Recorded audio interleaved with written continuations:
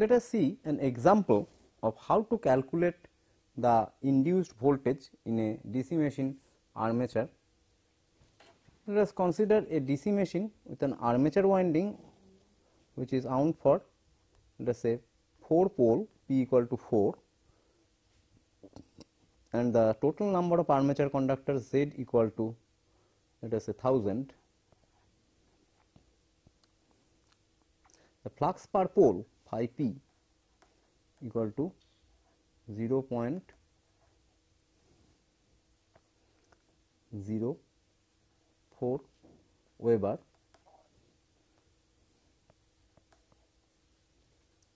and the machine is rotating at a speed n equal to 500 rpm. So, what will be the induced voltage?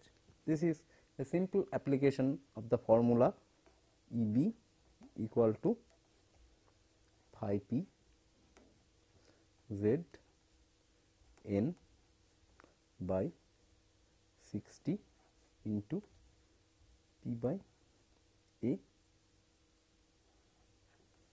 Since this is lap connected armature, therefore, P equal to A and P by A equal to 1. Therefore, EB equal to phi P is 0.04 into Z is 1000. So, that is 10 to the power 3 into 500 divided by 60, that is equal to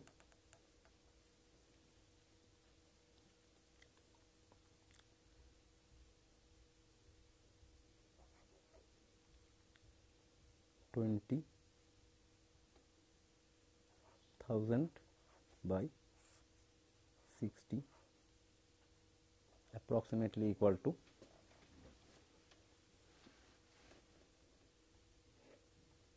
330 volts.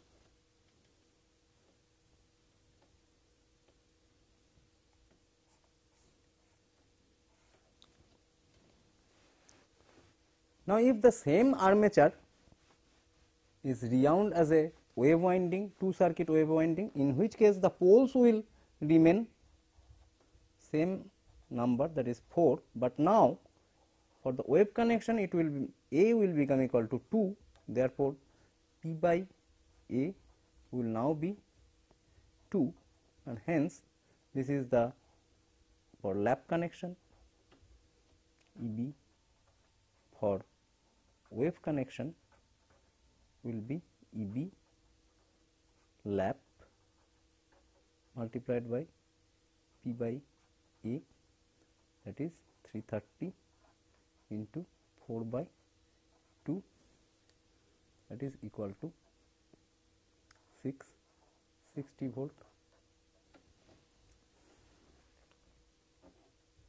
So, the wave connection, the machine will generate higher voltage, but will the power increase? Let us see. The same conductors are connected either as wave or as lap. So, due to connection their current carrying capacity does not change. So, let us say the current carrying capacity is, the conductor is IC, then for lap connection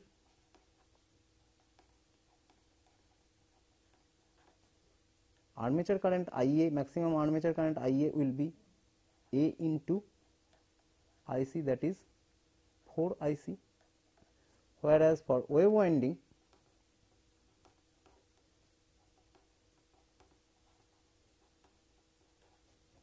IA will still be given by AIC, but now A equal to 2. So, this will be 2 IC.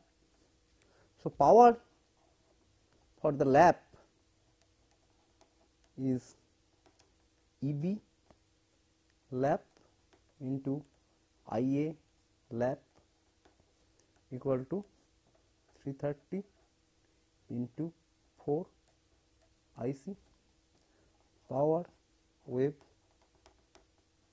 equal to EB for wave connection into IA wave connection.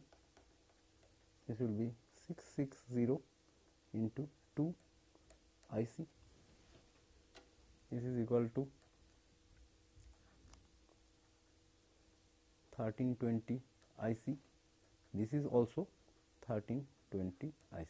So, we see although the generated voltage at the same speed will be higher for the wave connected machine, its armature current will reduce, and hence the total power produced as a generator either due to wave connection or due to lap connection will remain same. But depending on the required voltage, we will choose the armature connection. That is, if a higher voltage machine is required, high voltage low current machine is required, then wave winding will be preferred.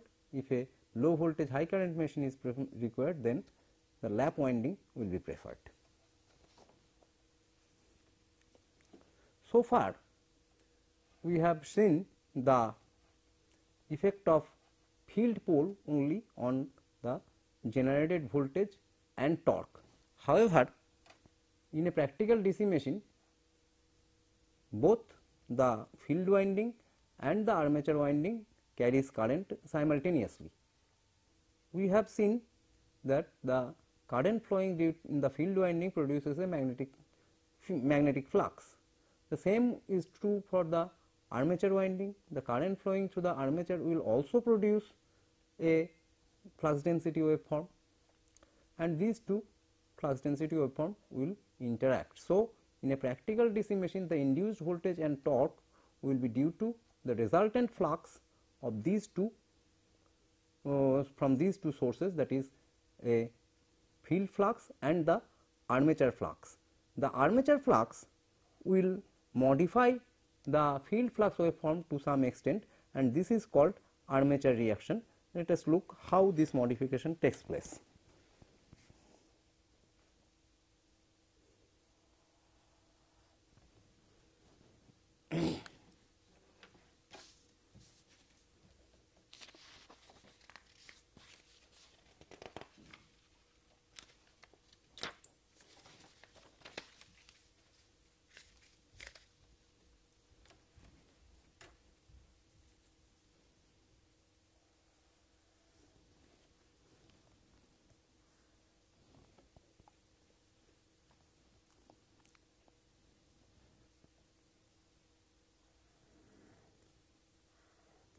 So, again let us consider the developed diagram.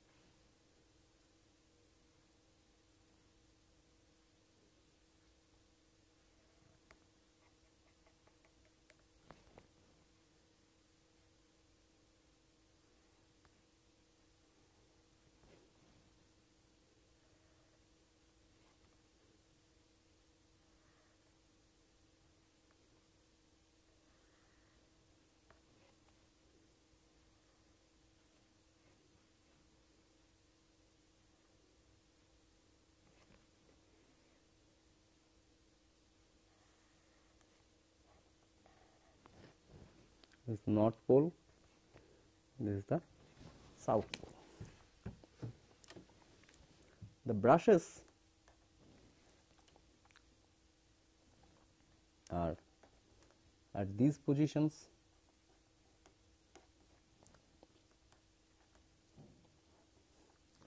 The armature windings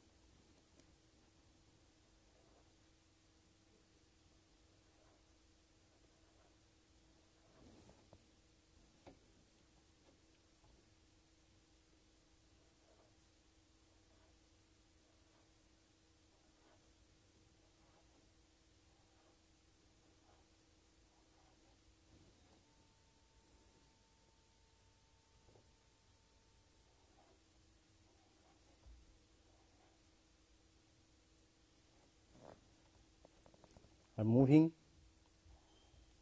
in this direction, and let us say this machine is working as a generator, in which case we have seen the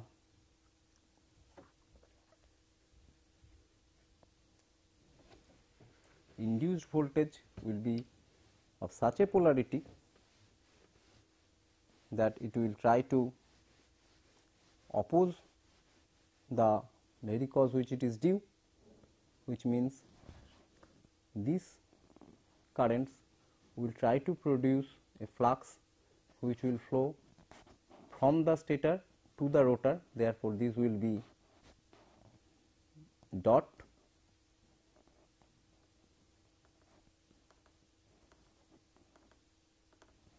whereas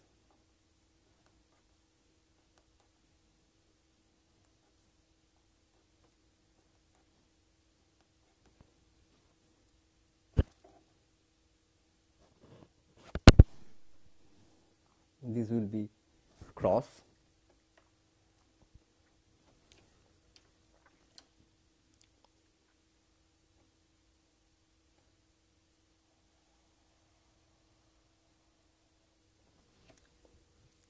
The field flux density waveform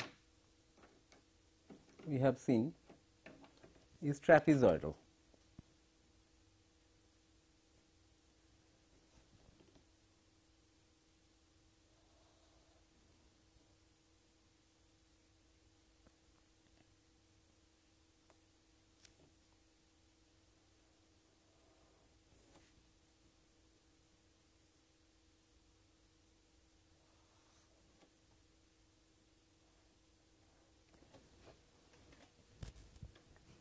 What about the flux density waveform produced by the armature current?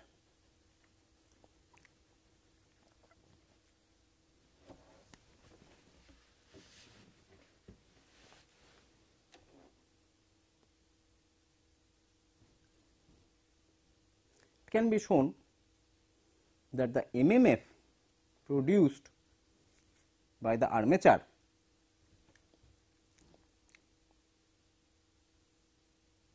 will be of triangular. This is field flux density waveform.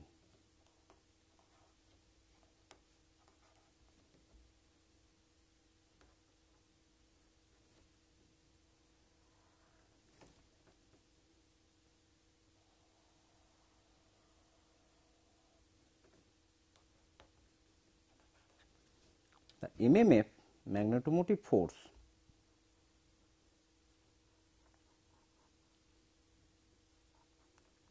which is given in a closed path by the current enclosed, will be of triangular waveform with its peaks coinciding with the brush axis.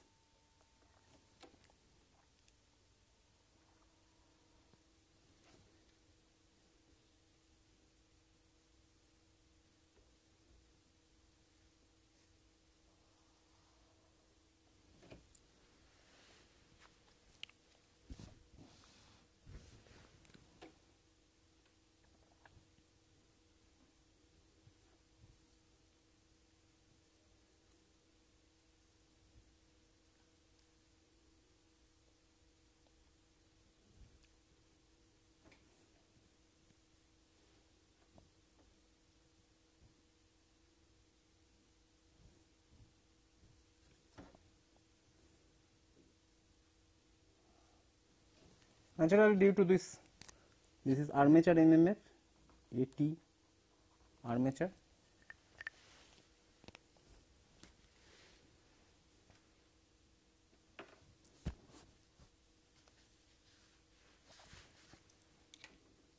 Due to this armature MMF, there will be a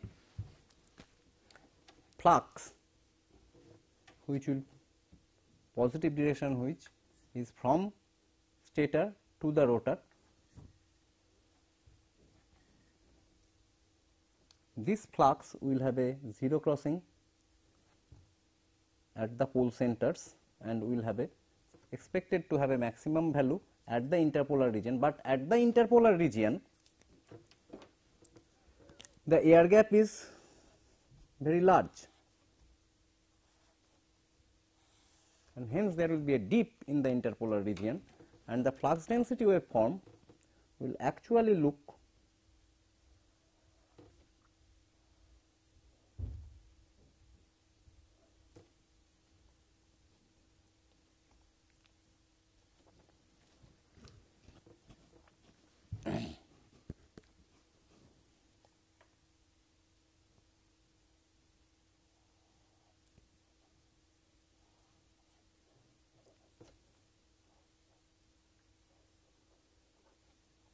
somewhat like this. So, this is flux density waveform due to armature winding.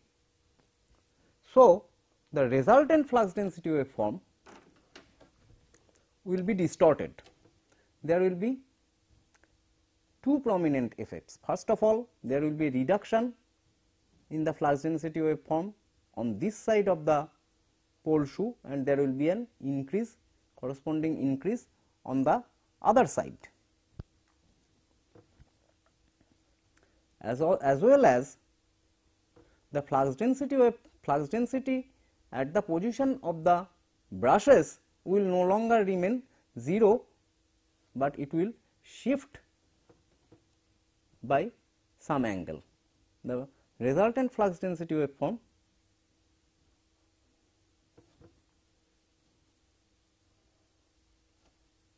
will be distorted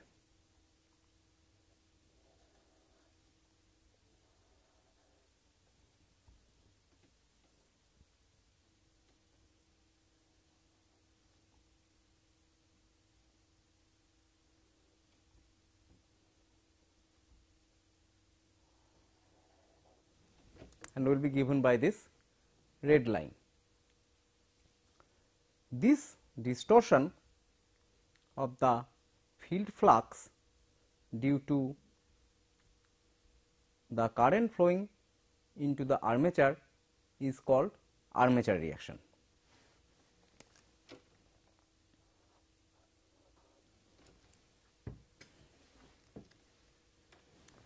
Now, what is the effect of, let us see what is the effect of armature reaction in the, what is the effect of armature reaction on the induced voltage and torque and etc. We have seen that the voltage induced in an armature coil depends on the flux per pole.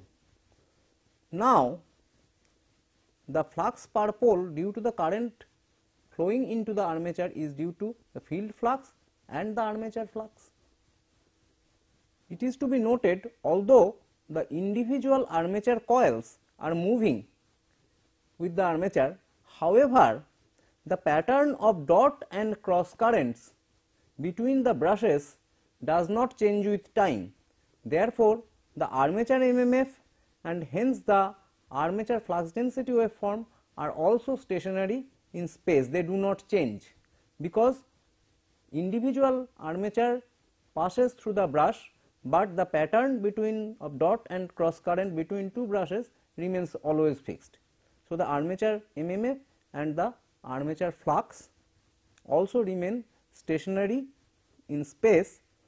The armature MMF peak coincides with the brass axis and its 0 is usually at the magnetic axis called the direct axis, and therefore, there will be a distortion in the resultant flux. However, if we assume that the magnetic circuit is unsaturated, we see that the net MMF under net armature MMF under one pole is 0, that is the negative MMF at this edge cancels the positive MMF at this edge, and hence if the field circuit is linear, that is flux density is proportional, flux is proportional to the MMF, then there will be no change in the net flux per pole, hence the induced voltage will not change. but in general the machines do not work in the unsaturated region of the magnetization curve. So, if we consider the magnetization, the saturation of the armature and the iron of the DC machine, then we arrive at a different picture. Let us consider the BH curve of the magnetic path of the DC machine.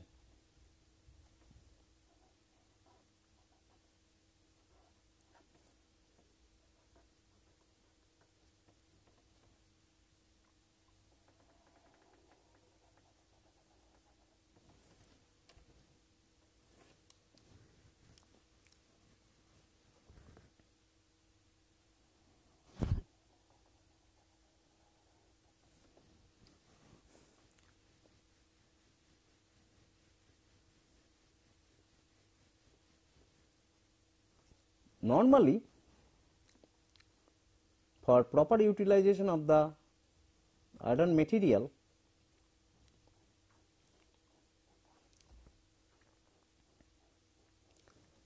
the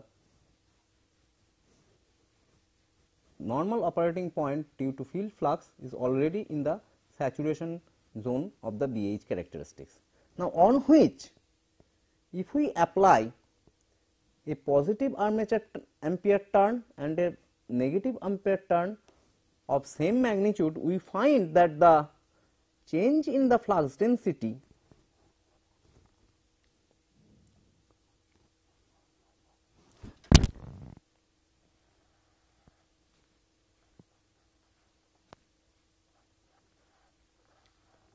are not same. That is, increase in the flux density due to increase in the ampere turns is less than the decrease. Therefore, what will happen due to same peak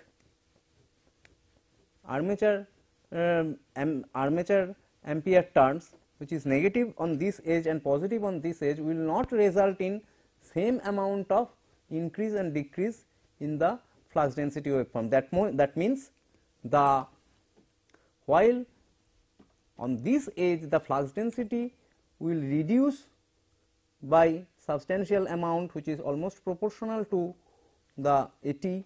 On the other edge the increase will not be as much. So, the decrease will be more than the increase. Therefore, there will be a net demagnetization of the field flux, that is the flux per pole phi p will reduce, and hence the induced voltage will also reduce. This is one problem. The other problem is that we find that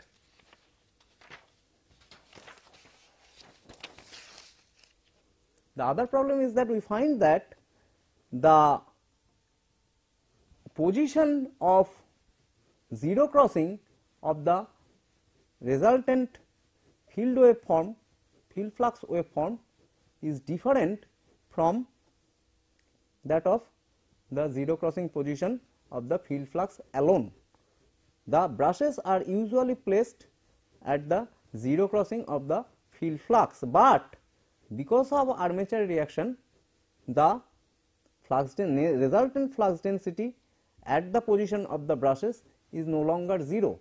Hence, the coil that will be connecting to the brushes will not have a 0 induced voltage at that time, at the moment of commutation. Hence, during commutation, when we have seen that the coils are shorted, the induced voltage will not be 0 and there will be circulating current and associated problems. This is one disadvantage of armature reaction. The other disadvantage is, even if this is not the voltage induced in every coil, we have found that instantaneous voltage is proportional to the flux density.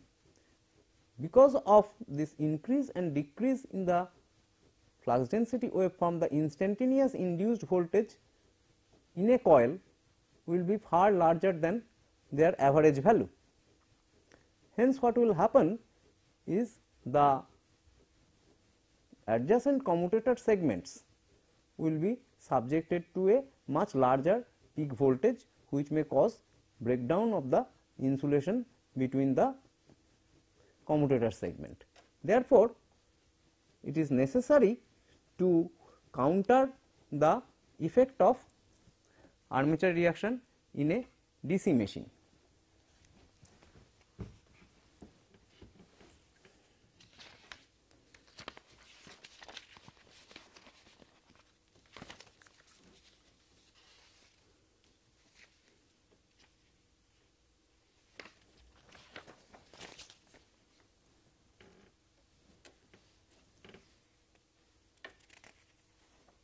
So, for that we need to find out what is the peak of the armature ampere turns. We know there are total Z number of conductors.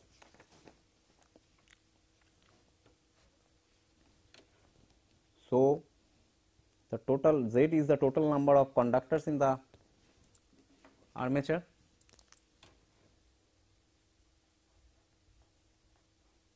The total number of turns is Z by 2, and if the total armature current is IA and number of parallel paths is IA, then the IC in the conductor equal to IA by A. So, the armature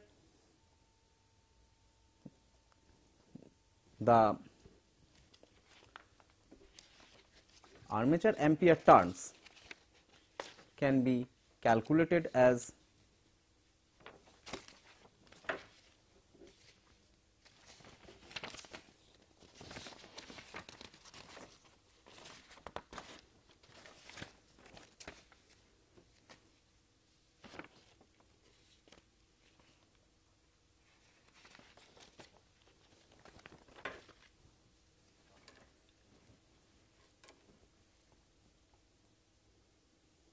Z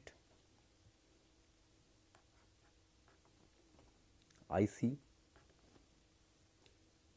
and per pole is divided by P.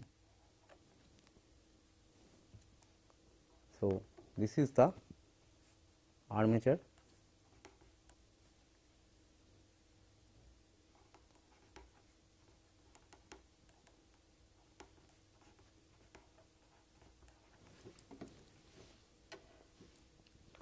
So, this is this magnitude.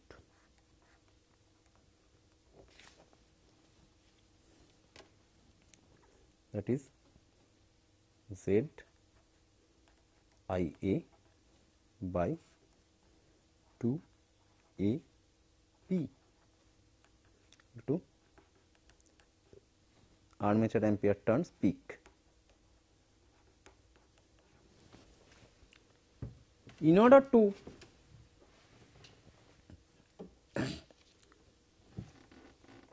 negate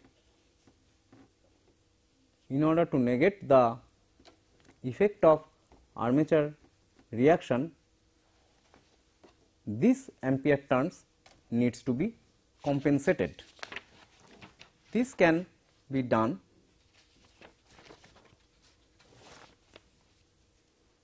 by putting adding another winding to the pole face.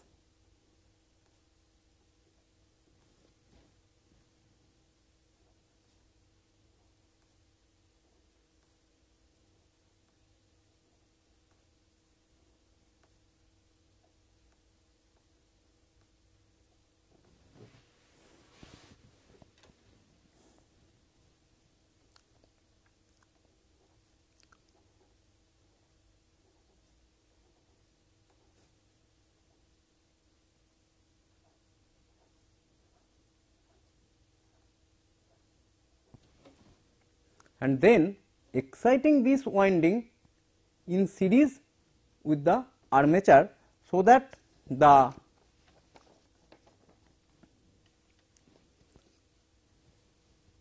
armature MMF is to some extent cancelled by the MMF produced by this new coil. This is called the compensating winding. It is a pole phased winding which carries a current which is proportional to the armature current. So, how much should be the ampere turns produced by this coil can be easily found out from the formula that ampere turns of the compensating winding should be equal to ampere turns of the peak of the armature into pole arc by pole pitch.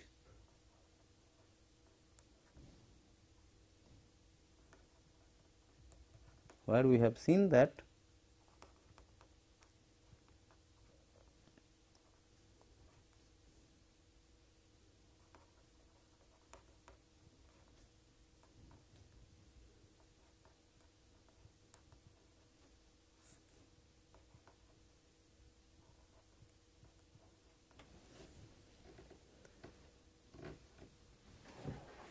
obviously the compensating winding will not be able to completely eliminate the armature reaction MMF, because the pole shoes do not extend over the entire armature surface. In fact, this compensating winding will mostly compensate for the flux in the of the main flux, demagnetization effect of the main flux, but it will not be able to compensate all the flux in the interpolar region.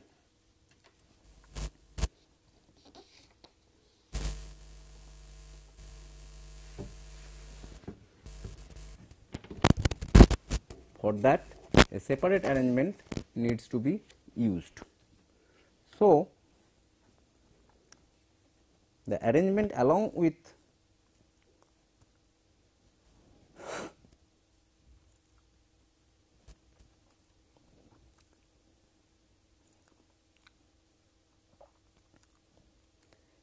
compensating winding can be represented like this. Let us say this is the DC machine, these are the brushes. The compensating winding are to be connected in series with the brush.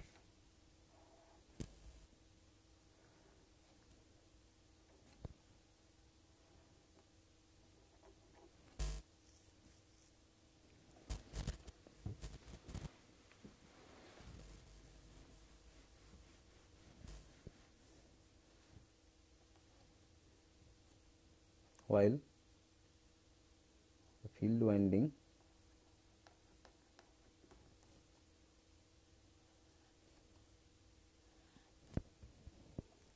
so compensating winding is placed on what is called the quadrature or the interpolar axis, Q axis of the DC machine, while the main flux is on the D axis.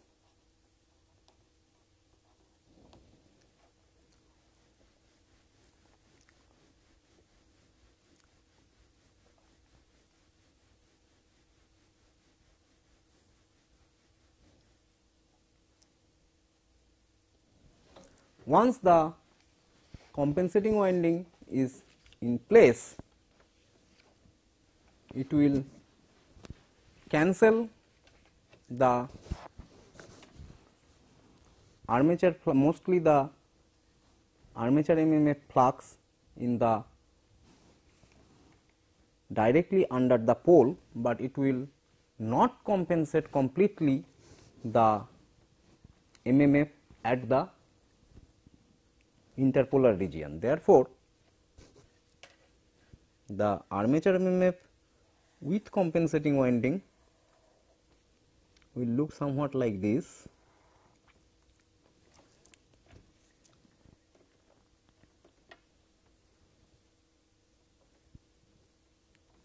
This was the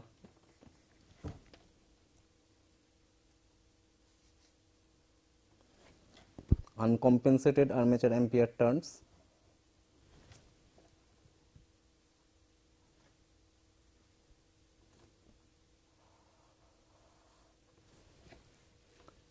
If this is the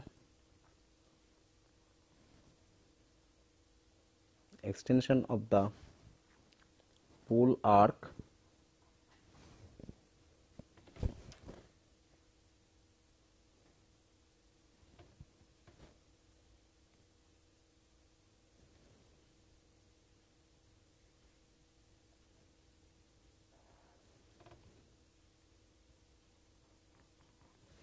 then ampere turns in this region gets compensated, but not outside this region.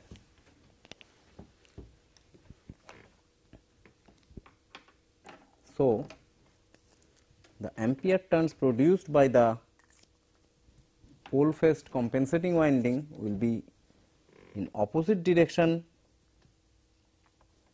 and we will have a peak value same as this.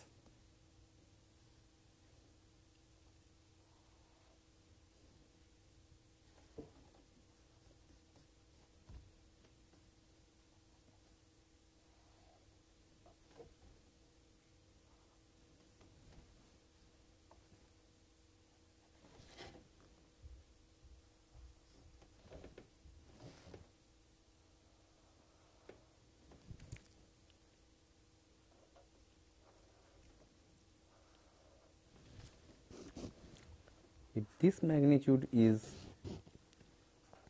at a peak, then the ampere turns produced by the compensating winding will be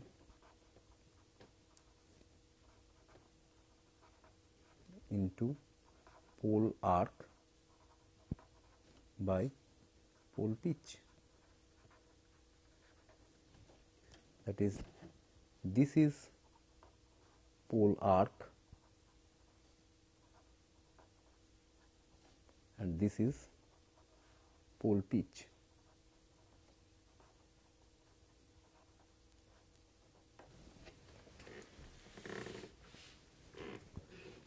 Therefore, this amount of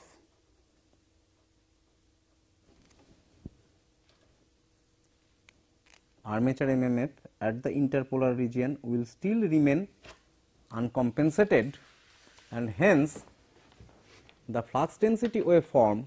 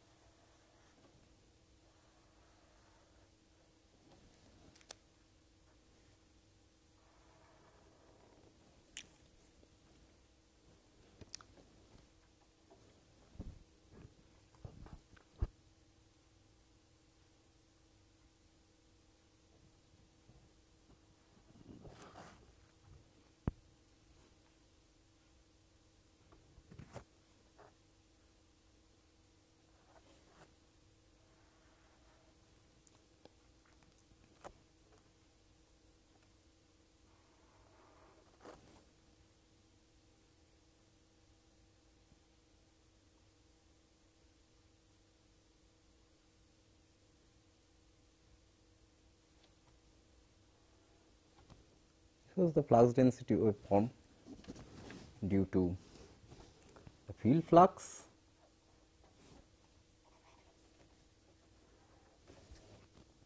the remaining armature reaction MMF after compensation by the compensating winding will be of this form.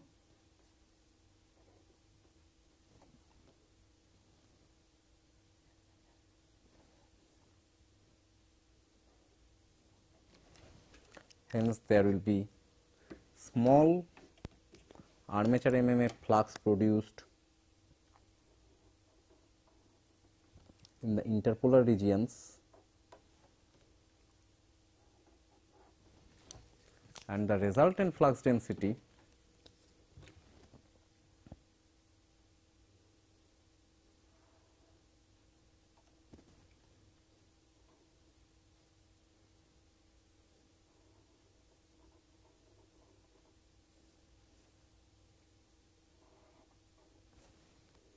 will still show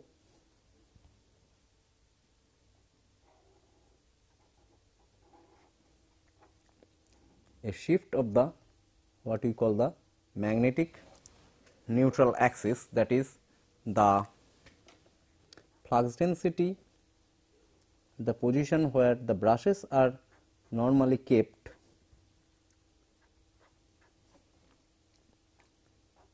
will not be 0. This will give rise to some problem in commutation, which we will discuss in more detail in the next class, and we will see how to use interpoles to cancel this remaining ampere turns at the interpolar axis. Before we end this discussion, let us look at a practice which is sometimes followed in a DC machine. We have seen that due to armature reaction, the magnetic neutral axis shifts. Accordingly, sometimes a shift is applied to the brushes.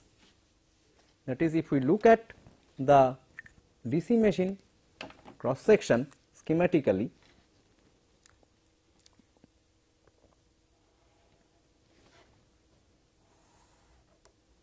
just for simplicity take only a 2-pole machine.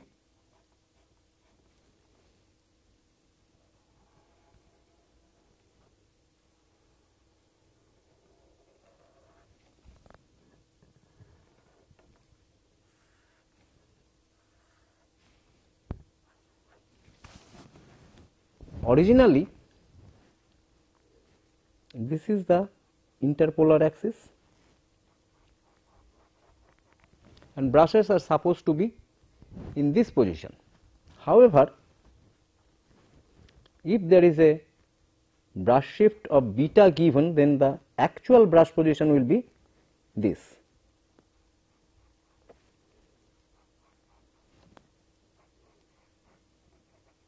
Now, the current direction in the armature will change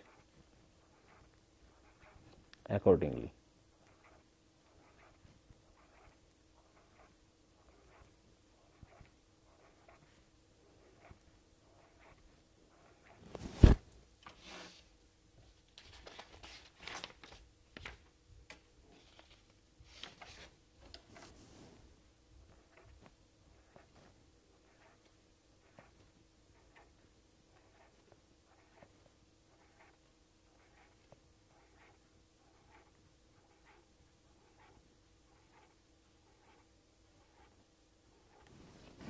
These currents will be all dot,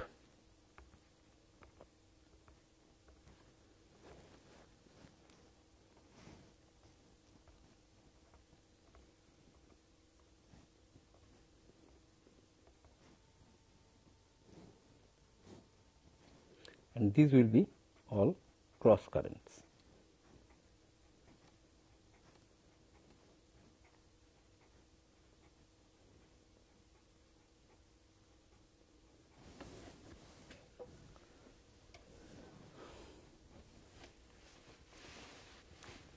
So, we see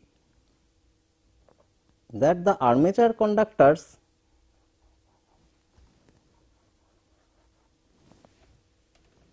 these are all cross currents, these are all dot currents. the field flux is in this direction. However, the flux produced by the armature conductors in this angle beta is in opposite direction to the field flux. This is called the demagnetizing flux due to brush shift, and if there are total z number of conductors, the demagnetizing ampere turns, z divided by 4 pi into 2 beta IC, that is the demagnetizing AT demagnetizing. So, due to brush shift there will be a demagnetizing ampere turns, that is the total ampere turns. This is the AT demagnetizing, and this is the what is called the cross magnetizing ampere turns.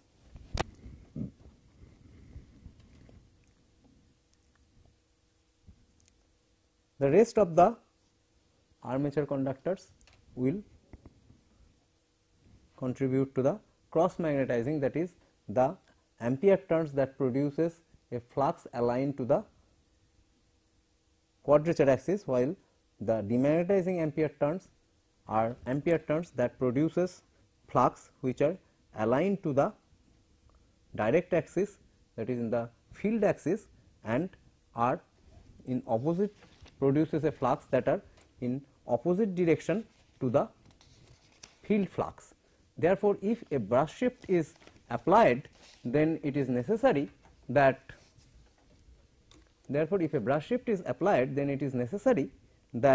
number of field turns be modified accordingly in order to counter the effect of demagnetizing ampere turns due to brush shift, and the field number of turns can be, the field ampere turns necessary should be equal to the demagnetizing ampere turns produced by brush shift, which is given by this formula, where IC equal to